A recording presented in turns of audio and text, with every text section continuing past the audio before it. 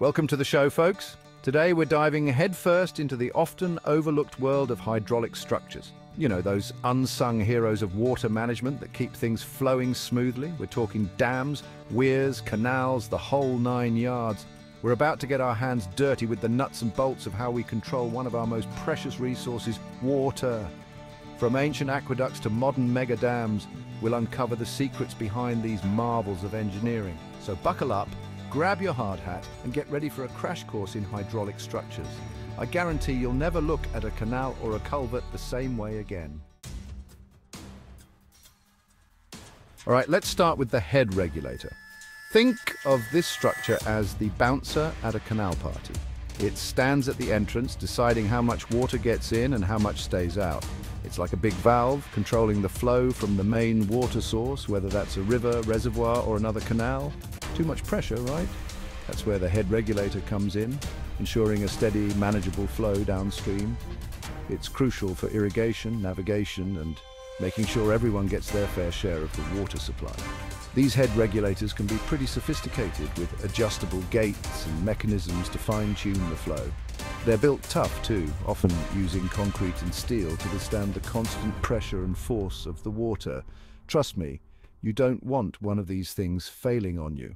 So next time you see a head regulator, take a second to appreciate the crucial role it plays in keeping our water systems in check. Now, let's talk about the cross regulator, another key player in the canal system. Briefly, we can say the cross regulator is head regulator cousin. It has the same looking structure. Maintaining a consistent water level across change in water levels is no easy feat. That's where the cross regulator steps in, like a skilled tightrope walker maintaining balance. Built across the canal, it acts as a speed bump, slowing down or speeding up the flow to keep things level. This ensures water reaches its destination without overflowing in some areas and running dry in others. Cross regulators are especially important in irrigation system. They are used to raise upstream water level to ensure water entering to the upstream branches. These structures often use gates that can be raised or lowered to adjust the water level upstream and flow quantities downstream. So while they might seem simple at first glance, cross regulators are essential for maintaining the delicate balance in our water management systems. Ever wondered how boats navigate waterways with varying elevations? I'm not talking about little rapids here, but significant changes in water level. That's where locks come in. These ingenious structures are like water elevators for boats. Imagine a canal or river as a giant staircase, with each step representing a different water level. Locks act as the individual steps, allowing boats to climb or descend between these levels. How does it work? Well, a lock is essentially a chamber with gates at both ends. A boat enters the chamber, and the gates are closed behind it, sealing it off from the rest of the waterway.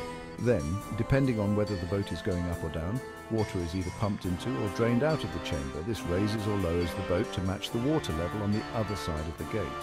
Once the water levels are equal, the gate ahead of the boat opens, allowing it to continue its journey. They are always located beside regulators to ensure canal navigation. Now, let's talk about a hydraulic structure you might encounter every day without even realizing it, the culvert. These unsung heroes work tirelessly beneath our roads and railways, ensuring water flows freely and doesn't turn our commutes into wading expeditions. Essentially, a culvert is a tunnel that allows water to pass under a road, railway embankment, or any other obstacle that might get in its way. Think of it as a bypass for water, preventing it from pooling up and causing flooding or erosion.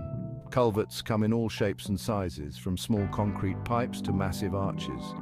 The size and design depend on the amount of water they need to handle and the type of traffic passing overhead. Without culverts, our landscapes would be dotted with mini lakes every time it rained. All right, get ready for this one, because we're about to talk about siphons, the water benders of the hydraulic structure world. These ingenious contraptions move water uphill without the need for any pumps or external energy sources. Sounds impossible? It's not, and it all comes down to the magic of pressure. Imagine a hose filled with water, with one end submerged in a higher container and the other end hanging lower. Once the water starts flowing down the lower end, it creates a vacuum that pulls more water through the hose, even uphill. That's essentially how a siphon works. Siphons are particularly useful in drainage systems like those found under canals. They can safely transfer water from one side of the canal to the other without the need for pumps, which can be expensive and energy intensive. Let's take a trip back in time and talk about aqueducts, the granddaddies of water transportation. These ancient marvels of engineering were the lifeblood of many civilizations, carrying water for miles across valleys, rivers, and challenging terrain. Imagine trying to move vast quantities of water without modern pumps, pipes, or heavy machinery.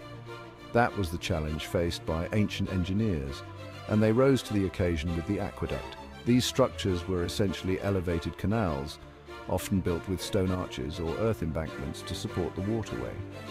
They used gravity to transport water from its source, typically a mountain spring or river, to its destination, usually a city or agricultural area. The Romans were master aqueduct builders, constructing extensive networks that supplied their cities with water for drinking, bathing, and irrigation. Chapter 7, Weirs, the flow tamers. Now, let's wade into the world of weirs, those humble yet essential structures that keep our rivers and streams in check. A weir is essentially a barrier built across a waterway, like a low-lying dam designed to control the flow of water. Think of a weir as a notch in a bathtub, regulating the water level while allowing some to spill over. They come in all shapes and sizes, from simple concrete structures to more elaborate designs with adjustable gates. Weirs serve a variety of purposes, including raising upstream water levels for irrigation, diverting water for power generation, and even measuring the flow rate of a river or stream. Weirs might not be the most glamorous of hydraulic structures, but they play a vital role in water management. Chapter 8, Dams Holding Back the Tide. All right, let's talk about the heavyweights of the water management world. Dams, these colossal structures, are the ultimate expression of our desire to control and harness the immense power of water. Dams are built across rivers or valleys to create reservoirs, essentially artificial lakes that store vast quantities of water. This stored water can then be used for a variety of purposes, including irrigation, drinking water supply, hydroelectric power generation, and flood control. Building a dam is a massive undertaking, often requiring years of planning and construction. Dams have played a crucial role in human development, allowing us to irrigate vast areas of land, provide reliable water supplies to cities, and generate clean energy. Chapter 9, Tail Escape. Getting rid of extra canal water. We've talked about controlling water flow, but what happens when there's too much of a good thing? That's where the tail escape comes in, acting as the pressure relief valve for our canal systems. Imagine a canal carrying water over a long distance.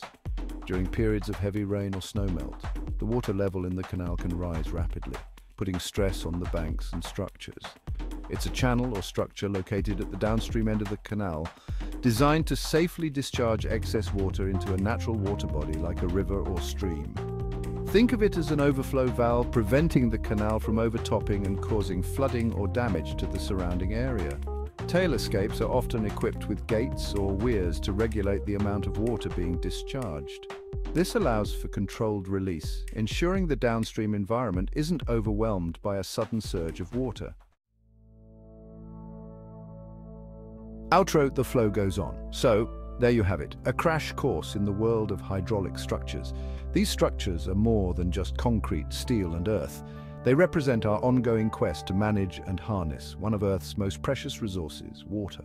They're a testament to human ingenuity, reminding us that even the most challenging tasks can be tackled with creativity, determination, and a healthy dose of engineering know-how. Next time you see a canal, a dam, or even a simple culvert, take a moment to think about the vital role these structures play in our lives.